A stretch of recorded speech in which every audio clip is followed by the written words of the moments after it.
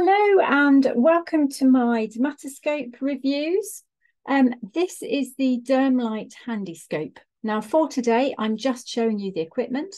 To learn how to use it in more detail and how to interpret what you see, please come along to one of our Dermoscopy for Absolute Beginners events, which you can access through the PCDS website, pcds.org.uk. So this is the Dermlite Handyscope. As you can see, it's a very small scope. And it comes with this silicone protective cover and universal phone adapters. The silicone protective cover, it slips into very nicely and easily and is fairly firmly held in there. And this has a little ring so that you can attach it to a lanyard should you so wish. And it comes out quite easily as well. Now, the Dermlite Handyscope is very simple to use. There is just one button. It's this red one at the top here. You press it once to turn it on. It comes on in polarized mode. You can press it again to switch to non-polarized mode. And if you press it again, you will get an external torch that can be used for just illuminating the skin. You can keep pressing to go between the modes, like so, and when it's time to turn it off, just press and hold on the button and it goes off again. There's no need to focus this scope. It's a fixed focus scope, so there's no issues with focusing it. And the end plate here will clip off, just comes off like that.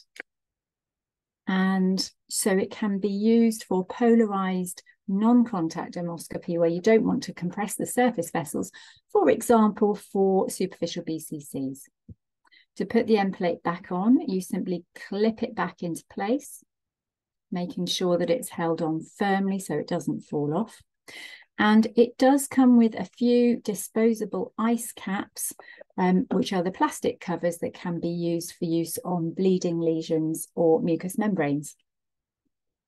It charges using a C lead into that little port there, and it will not turn on when the charger is attached. Now it comes with some adapters for use with phone cameras. So this one is the standard Dermlite adapter, magnetic connect adapter. It just attaches like that. So I've put that in place there. And then we have this on the phone, sorry, so that we can attach it like that. And that will take beautiful photos. So that's one way to attach the camera. The other way is using this bit of equipment here. And this is quite neat. So if you're going to use this, and it comes with a few of these so that you can upgrade your phone every so often. And if you're going to use this, then what you do is you line it up over the camera on your phone and you stick it down. Now you can either stick this little metal ring to your phone or you can get a separate case for your camera and stick it onto that. And then what you do is you have this extra piece of equipment here. And what happens is if you attach this to that and then this to that, that will let it attach it straight onto your camera.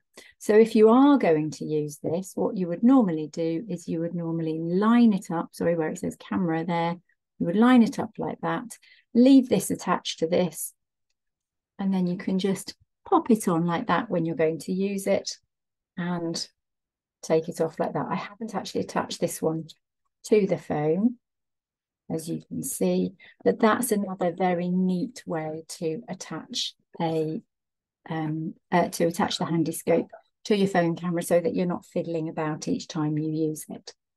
So overall, this is an excellent scope. It will take really good quality pictures. You can't look through it very easily with the naked eye. If you do, you really need to have your eye up right against it, and it's quite difficult to see through it if you're wearing glasses. It's really designed to be used with a camera. But that's absolutely fine. It is an excellent quality scope. As I say, for today, I'm just showing you the equipment. To learn how to use it in more detail and how to interpret what you see, please come along to one of our Dermoscopy for Absolute Beginners events, which you can access through the PCDS website, which is pcds.org.uk.